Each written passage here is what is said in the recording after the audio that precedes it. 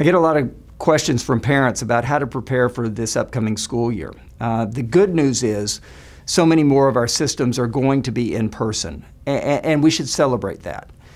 But in order to be in person, we've got to be able to put in motion the mechanisms, the planning to stay in person. We have to be prepared for this Delta virus, the Delta variant of the SARS-CoV-2 COVID virus that is sweeping through our communities. This is like a wildfire. Last year's COVID was a pretty big fire, but not like an out-of-control wildfire. That's what we're entering into right now with the Delta variant. And so parents, I would recommend still send their children to school, but they need to really let their superintendents and the teachers of those school systems know that they want their children and all children in the school to be masked.